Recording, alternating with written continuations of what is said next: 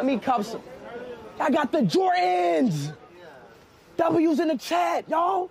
iShowSpeed enjoys spending money on clothes and shoes all the time. He usually wears football jerseys wherever he goes and is always seen wearing nice shoes. During his vacation in India, Speed was roaming the streets of India until he came across a store where they were selling super cheap Jordans. Speed could not resist and asked the seller for a size 10.5 so he could cop his size. I guess Speed wanted to support local businesses and amuse his viewers with his antics on stream. These are fire. Yo, bro, how much are these? What do you want? How much are these? How much?